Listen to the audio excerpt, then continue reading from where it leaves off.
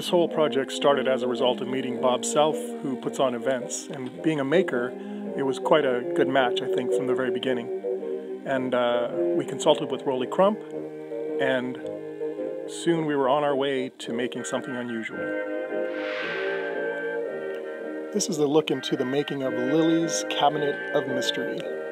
It all started with a antique children's puppet cart, but it was derelict, and it had a few mechanical things that I thought would be useful, but by and large they were not used in the final thing. The mechanics were made from scratch, as were the sculptures, and the overall design pretty much made it unrecognizable from the original shape when you have a look at the end of this video.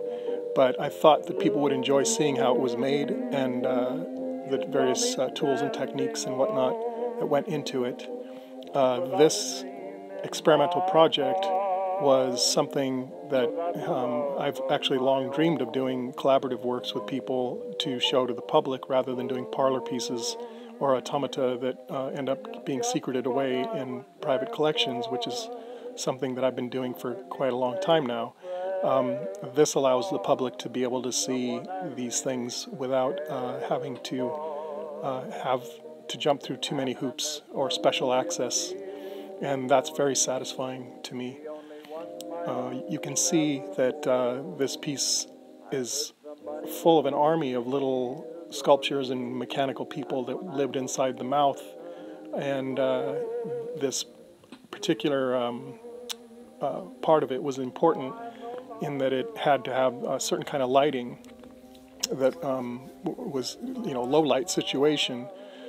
Now, Lilly's Cabinet debuted at the San Diego Comic-Con in very bright light, but the public still seemed to like it, so I took it back to the shop and refined it and prepared it for the upcoming show at the Oceanside Museum, where we had full control over lighting. And the results, I think, were quite outstanding. So this video is for your enjoyment. To all those who did not get to see it at the Oceanside Museum, she may be coming out again. It's interesting to note that originally this piece was prototyped in wood, with the idea being, I always prototype in wood and then I end up cutting the cams and levers out of metal later. But there was not enough time, so this piece actually went to the museum and ran from August to January with absolutely nothing but wooden cams driving it, which is kind of outstanding, I guess, in a way. But it was surprising to me because I was very reluctant to have it go to the museum without having the cams sort of etched in stone. But that is going to change soon, and Lilly hopefully will have a new set of cams for the next show when she appears.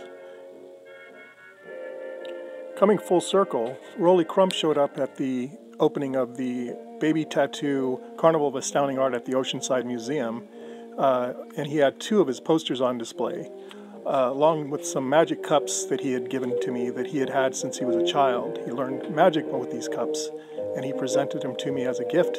They were on display as well.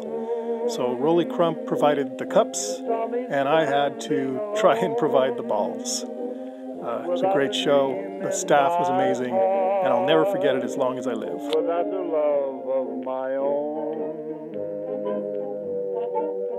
Blue moon, you knew just what I was there for.